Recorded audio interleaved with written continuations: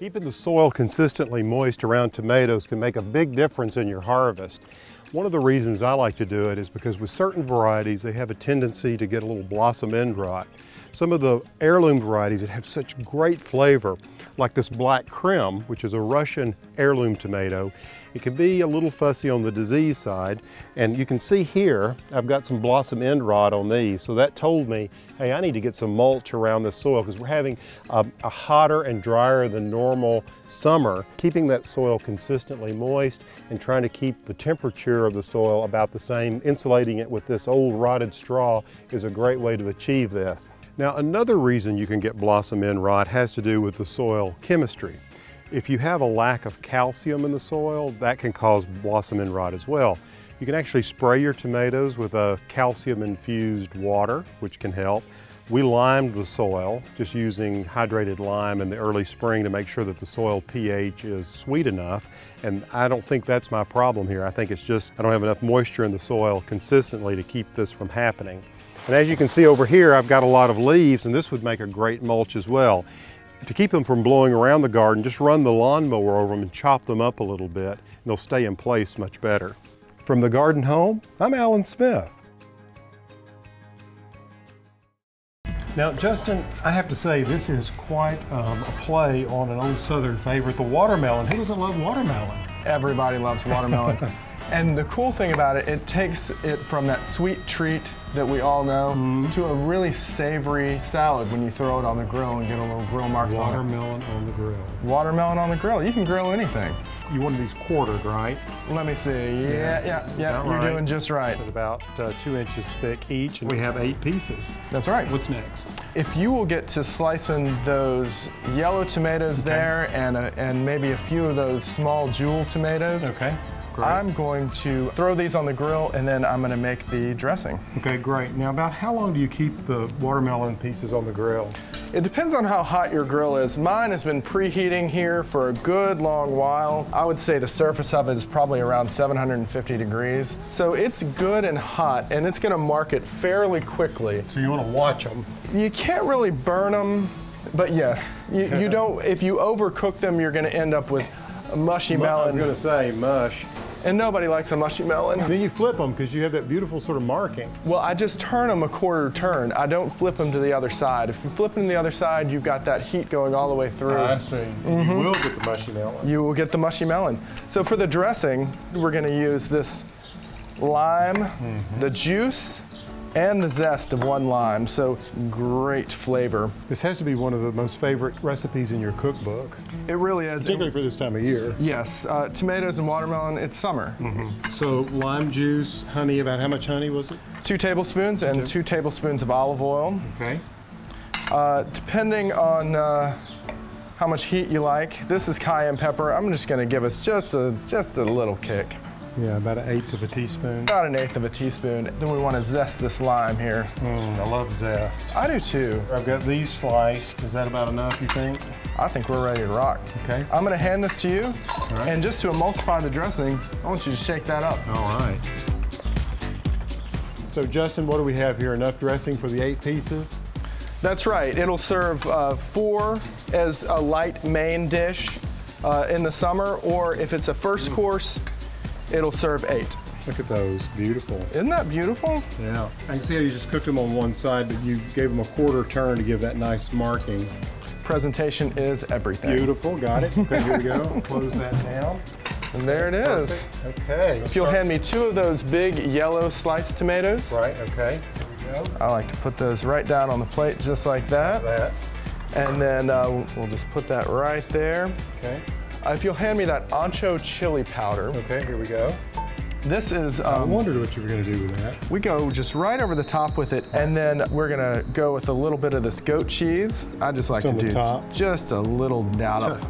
There we go. Okay. Now, Alan, if you will give it a few of those tomatoes. Right, I sliced a few of these little grape tomatoes. Just right around the plate, maybe a few on top of it. And then you shook this dressing up for us. If you will pour it on there, I'm going to get just a few sprigs of cilantro. Okay. Now, you just want it drizzled over the top? Just drizzle it over the top. Okay. Just get crazy with it. All right. That's perfect. That's pretty good. And we'll go just a few sprigs of cilantro. I've had a tomato and watermelon salad before, but never grilled and presented like this. Well, we try and keep it fresh. Marvelous. Thank you so much. Thank you.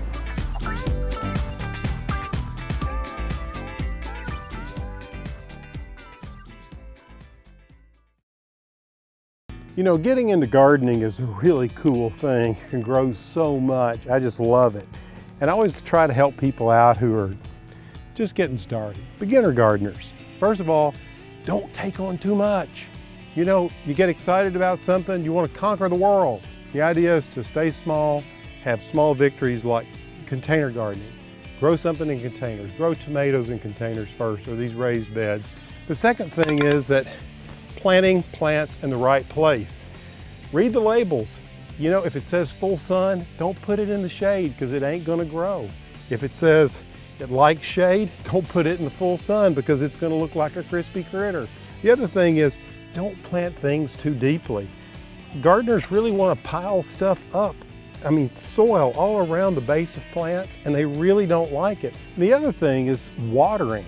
Don't overwater your plants. You don't want them sitting in water, okay? So you're into it, you're loving your plants, you're giving them too much love in the way of water, and you're gonna kill them. The other thing is like bulbs. I've got some bulbs here that I'm gonna plant, and people plant them upside down, and I don't get that. The basal plate of a bulb is right here at the bottom. You can kind of see where the roots will come out. That goes down. It's like a Hershey candy kiss. From the Garden Home, I'm Alan Smith. I don't know what the deal is this year, but the wasps seem to be everywhere. I don't know about you, but I'm a live and let live kind of guy, but when it comes to wasps, I don't know. They sting and they hurt, so I want them out of my life. Here are a couple of ways that will help you make sure there are no wasps around. First thing I want to show you is a repellent, which is really easy to make. All you need is a spray bottle like this. What's great about this recipe is it's all natural. It's water and peppermint oil. You see, wasps hate peppermint oil. So what you want to do, you just want to take 1 tablespoon of peppermint oil to 4 cups of water. Just like this. Add the water. You can spray this directly onto the wasp's nest. And you're like going, yeah, okay, when am I going to do that? Because you don't want to get stung. Well, spray them when they're sort of drowsy or asleep. So spray them at night or in the very early morning. And what you'll find is that peppermint oil, by the way, this smells really good, peppermint oil will kill the larvae, the eggs, and the adults. And they hate the aroma of this so badly that they will not return back to the nest. So think about that. Now let me show you how to make a wasp trap. All you need is a 2-liter bottle. And what you're going to do is you're going to invert the top of the 2-liter bottle like this. So let me show you. I've already started this one. You simply cut it, cut the top 5th off of it, like this, all the way around. Ta-da! And then this is placed like this. And then you just simply take some duct tape. Who can live without duct tape? Just take some duct tape around the top, just like that, okay? Now, the idea is that you pour a liquid in here that attracts the wasp. They follow it down into here, and they can't get out, and they die floating around in whatever liquid you use. Now, I'm making a simple syrup, which is so simple, you'll always be able to remember this recipe. It's actually 1 cup of boiling water to 1 cup of sugar. And when this goes into solution, all you want to do is allow that to cool, and it will look like this. And then you simply pour it in to the wasp trap like that. You don't have to use it all up, that's plenty. You can also use beer.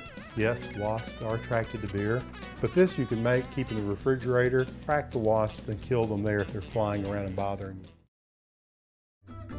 While lilies, dahlias, and cannas might be a staple for your spring planting and summer bloom, there's one flower that I want you to think about. You don't want to overlook it. It's the Crocosmia. Odd name, but beautiful flower. You can see by its grass-like foliage that Crocosmia is a member of the iris family, but the real visual impact comes in its blooms. You see, they grow along the stem to create an arch-like spike effect, and they can be found in several different color varieties.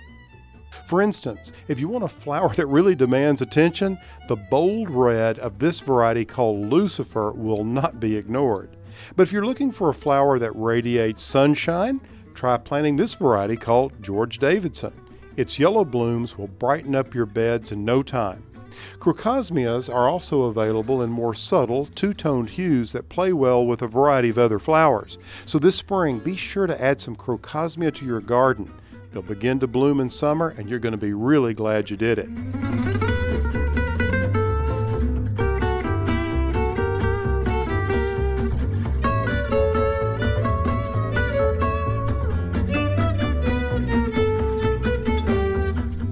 From the Garden Home, I'm Alan Smith.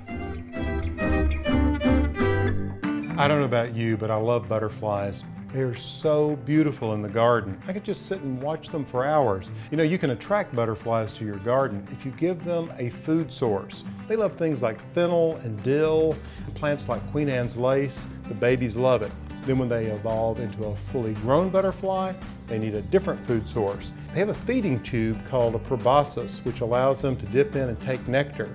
They also love to get moisture from the ground. If you've ever noticed little mud puddles after a rain and the butterflies all around the edge of it taking up moisture, well, you can simulate that in your home, but you can also fortify it with nutrients. So you can have really healthy butterflies, which is great. The recipe is really simple. You're just basically making a mud pie. Now, I've just created this one to show you as an example. This is just an aluminum container, and I filled it with mud and a solution of water, sugar, and salt. You see, all I did was take 1 cup of water, 3 teaspoons of sugar, and just a little pinch of salt. Yes, salt. Mix this together. And then you just pour it over the soil. In this case, what I've done is put the mud in a ceramic container.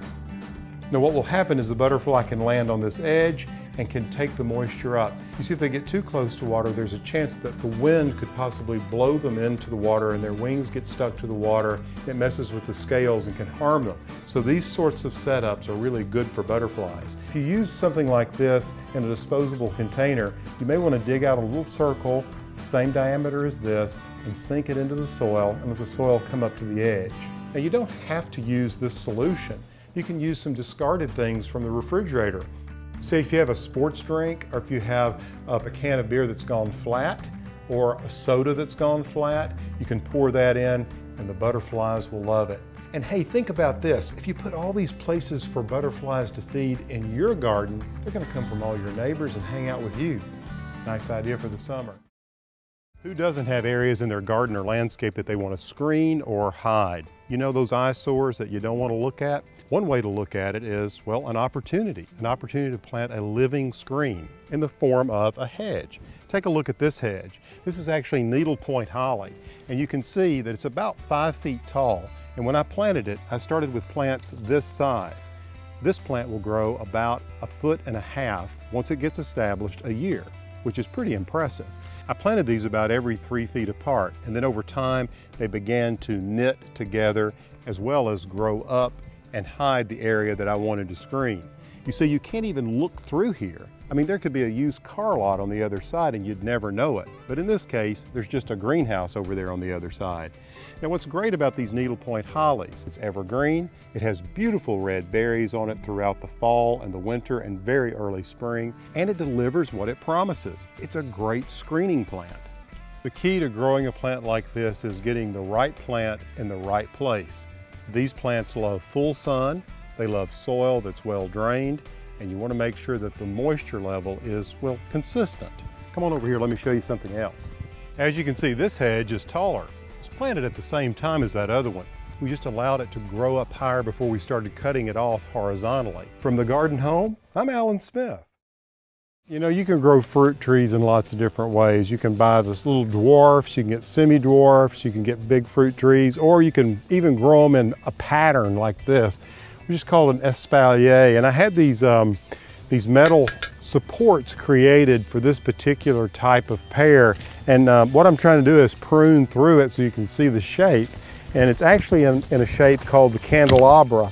And what I like to do is this time of year come through here and find where my fruit sets are. You can see there's a little baby pear right there, a But what I want to do is preserve this candelabra shape, and I'm doing that by taking these really long limbs. You see how fast they grow in the spring, and get these things cut off so that light can get in here, and what fruit I do have will ripen. Plus, I love to see the shape. I think this form is so sculptural and so beautiful. And what you want to do is you want to go in and just want to take off right at the spur. These are spurs here where usually you'll find the fruit set. And I'm just taking out some of that because I want to preserve this single trunk here, and I don't want a lot of side shoots on it. So that's why I'm taking them off. But I'm leaving a spur like this. I might actually get a bud here with a flower on it for fruit next year. From the Garden Home, I'm Alan Smith. Often people, when they think about their gardens, they think about flowers. I want lots and lots and lots of flowers, and they don't think about foliage.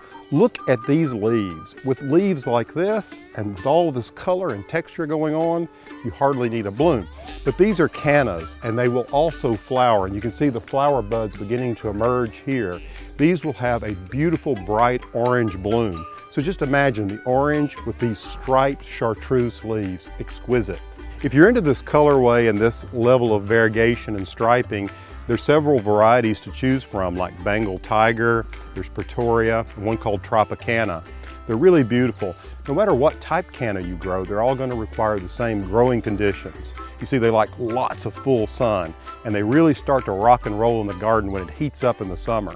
The other thing that they need is plenty of moisture. In fact, you can even grow cannas in standing water. So if you have a low boggy area, perfect plant.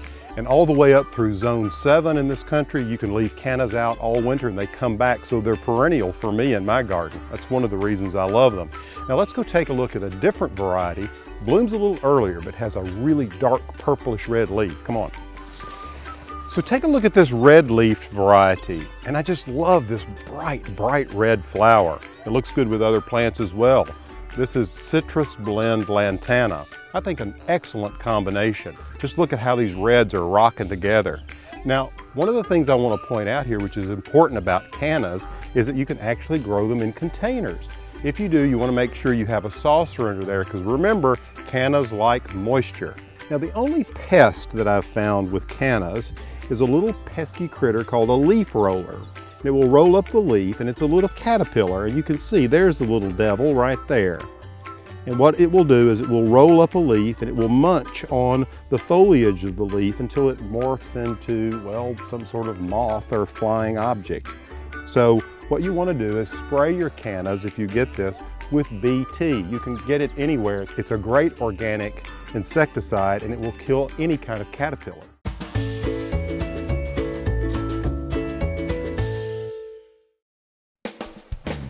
Sometimes the tiniest little blooms can pack the biggest punch. They can be quite a surprise, particularly when they're delivered in multitude. And when they constellate with other flowers, you can see here, these tiny little blooms juxtapose these petunias are the perfect contrast of the tiny to the large. These little micro flowers, if you will, really set off the larger flowers. One of my favorites is Lobularia. This one's called White Knight. You can see how dense it is. It's quite an improvement from the old-fashioned sweet alyssum in that it flowers all the time. Another tiny flowered annual to think about is this one, which is a euphorbia. This one is called Diamond Frost, and it has a cousin called Diamond Delight, which has double flowers and is even more compact.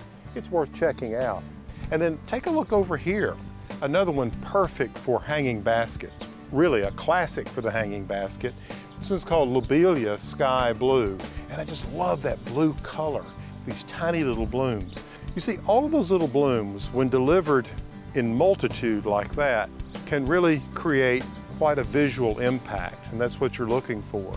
And these are perfect for hanging baskets. So when you're thinking about creating a container, think about color, but also think about texture and how that texture might be delivered through the contrast of larger flowers and these tiny little microchips.